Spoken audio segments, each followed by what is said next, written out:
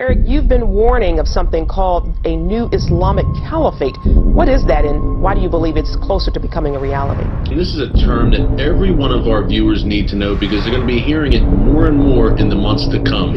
What the Islamic Caliphate is basically, Charlene, a union, if you can imagine it, of every Islamic nation into one all-powerful military, economic, political force.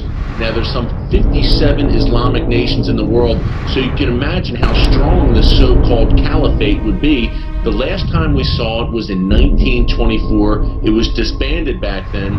The Turkish Ottoman Empire led the last caliphate. The army of the Khilafah was undefeatable.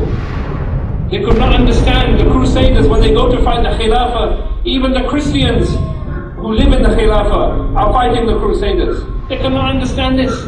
Our own brothers in religion, the Christians, are fighting for the Khilafah. They could not understand that power. As Allah subhanahu wa ta'ala said in the Quran, we have left nothing. We have left nothing out of this book. Has come to deal with every single matter. But the kuffar, they worked hard to separate the deen from the state. The British destroyed the Khilafah with the help of Mustafa Kemal.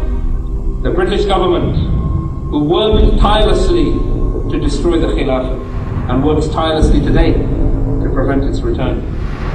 And the British, they came to the Treaty of Lausanne and they said, we have 4 conditions. We are going to recognize the independence of Turkey, but there are 4 conditions. Destroy the Khilafah. Not only that, expel the Khalif. Not only that, seize his property. That's just condition 1. Condition number 2, Turkey must promise to suppress any movement undertaken by the supporters of the Khilafah. They are doing that today. Number 3, Turkey must cut her link with Islam. Number 4, Turkey must have a secular constitution and cannot have a constitution derived from the rules of Islam.